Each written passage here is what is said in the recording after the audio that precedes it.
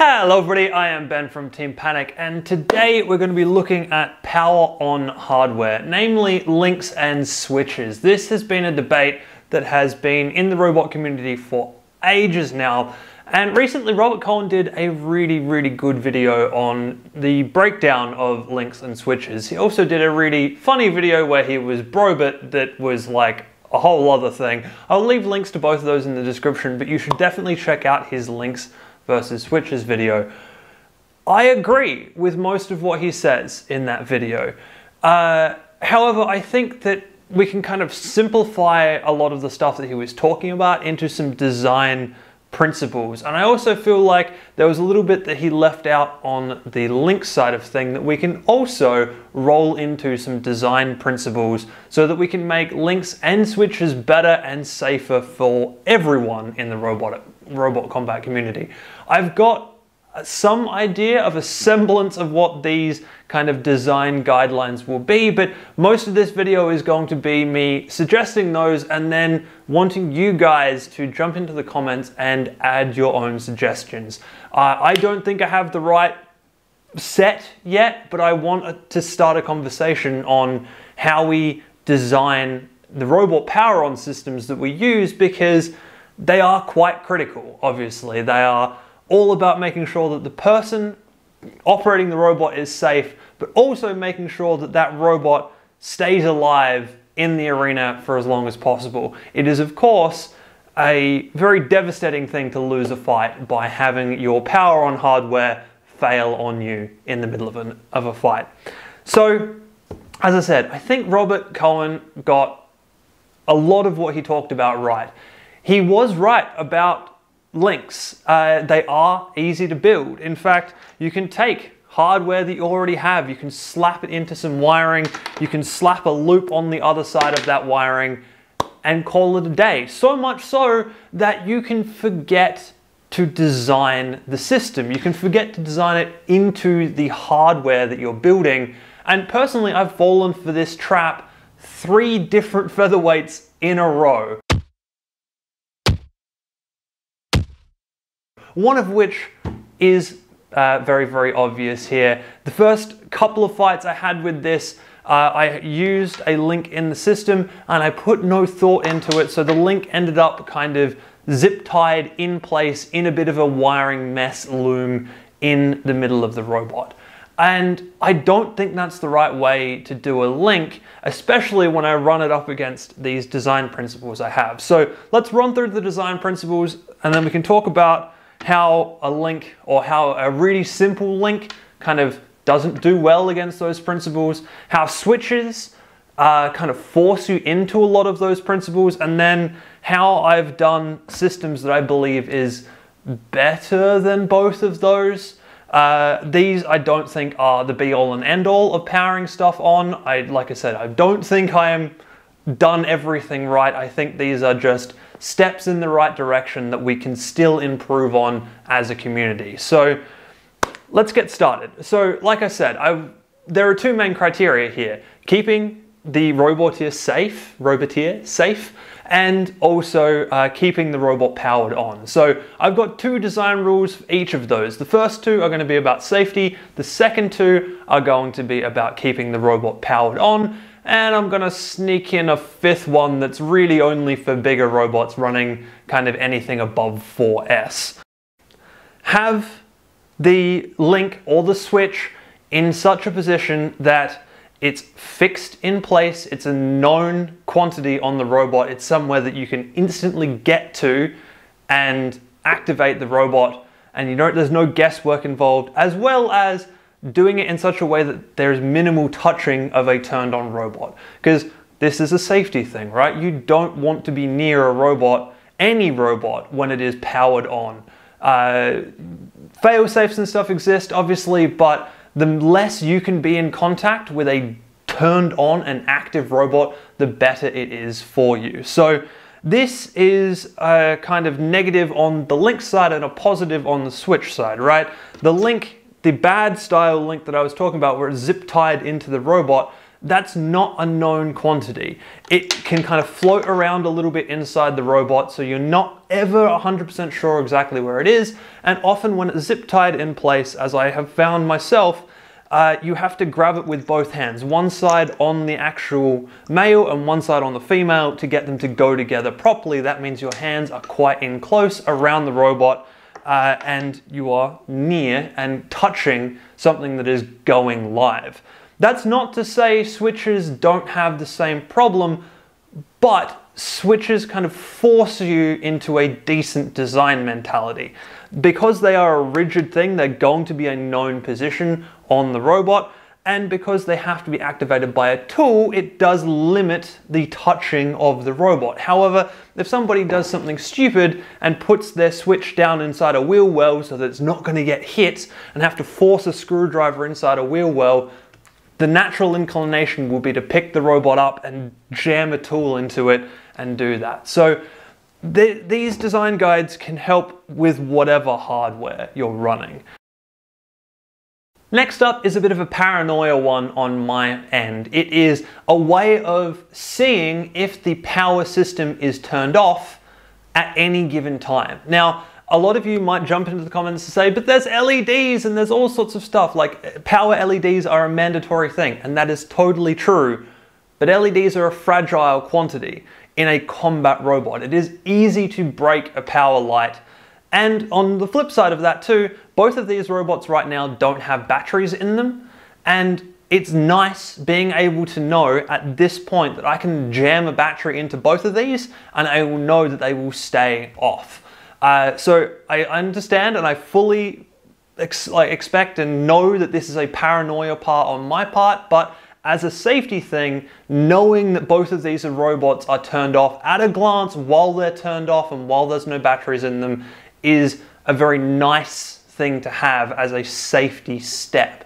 Now, this is where links have an amazing upper hand here, because if you have the link in your hand, the robot is turned off, and that is a known quantity. You can know that really quickly and quite easily. Switches can be like this, but not always. The Waiachi switches are a great example of this. The Waiachi switches, you can turn them off, but you don't want to turn them fully off to the point that the screwdriver stops moving, because it can break components inside them, which means that it's not a quick thing to know if a Waiachi switch is off if it's just sitting cold on the bench with no battery in it or whatever. There are ways to fix this by having screws that back fully out or back to a point where they stop, because that way you can throw a screwdriver in really quickly, give it a quick turn and know whether the robot is on or off, even if the lighting system isn't working for whatever reason. Next, we move on into the keeping the robot powered up and keeping the robot active during a fight. Now, fights are an energetic, chaotic place. So, like I said, there are two rules for this, and the first one of those is shock mounting. Now, links zip tied into a robot are shock mounted. That's a thing. That is why, other than, not really thinking too much about it, but that is why I never really tried to like glue these to a frame or anything. Having them zip tied and flop around inside the frame is great. It shock mounts everything. Of course, it does go against the safety rules, so that's, one of those things. It takes a bit of thought on these, and you have to decide whether you want to be safe or you want to win, which is never a good position to put yourself into. Switches, on the other hand, kind of build this in a lot of the time. A lot of the switches that are out there are in softer plastic casings and kind of reward you for mounting them in a way that they're going to shake and vibrate around a little bit. Like the Waiachi switches, again, they're a great example. They are in a HDP or Delrin or UHMW molded case. They are softer than everything that's around them inside a combat robot, which means that as a combat robot gets hit, that Delrin and stuff is going to shake and it's going to vibrate and it's going to deform plastically, and it's not going to take as much load on the internals as everything else around is taking. So once again, it's one of those points where the switches kind of force your hand in design here. Number 4 is to keep the mass of the actual power-up device to a bare minimum, as small as you can possibly get it. The lower the mass on your actual piece of copper that is connecting your circuits together, the less amount of force is going to be on it when it gets hit violently to the side because of a big hit on the combat robot. This is where links like this are a really bad idea. This has got a massive loop of wire on the back of it. It is a heavy link on its own, and of course also the loop can just get pulled by anything at any time. So there are ways around this as well, but then this is again where the switches have forced your hand in design. By buying the switch, you have a small copper plate with small silver contacts inside. All of that stuff is tiny, and it just doesn't have the mass to be thrown around, especially considering the mounting hardware that is being used to keep that in place isn't going to let go on the amount of force that is going to be on a tiny little bar of copper, whereas the plugs can let go on the amount of force that is on a big loop of wire. The big robot rule, which is have a pre-charge circuit. Have a pre-charge circuit if you're doing anything over about 4S, or anything you need a VESC for, anything you have a big ESC for, have a pre-charge circuit. Switches, links, either way, doesn't matter. Put a pre-charge circuit in, because either of them is going to flash as you turn them on with anything over 4S, and that means that you're getting pitting and you're possibly going to get welding on your contacts either way around. So a pre-charge circuit is a great safety feature to have on a robot that is getting those big flashes when you power it up. So how do we use those rules to build a better link and also build a better switch? Well, I'll have a look at the two examples that I have on the desk right now. So first, I have very obvious here with its custom screw switch that I built for it. Now, as I run quickly through the list, you'll see that it has a lot of the advantages that screws always have. It is a screw switch, so it can be activated from a screwdriver that is a long way away from the robot. It does actually have a benefit over other screw switches. This switch uses a very short screw, so I can tell that when it's sitting out this far that the whole thing is completely unwound, which means that this robot is never going to power up, because that screw is just not in the right place for that to be powered up. So that's the one advantage that I would say of this over a conventional bought screw switch, is that I can see that aspect. Then of course it is rigidly mounted to the frame, which is rule 1.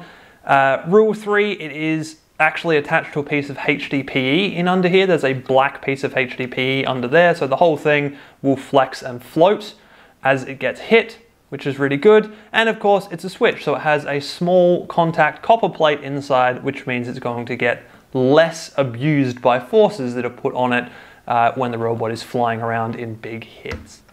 And then we have Annie, are you okay with a link system? Now, once again, this is a rigidly mounted link system, so that it is a fixed location on the robot, but it does actually have some flex, which we'll get to when we get to the later rules.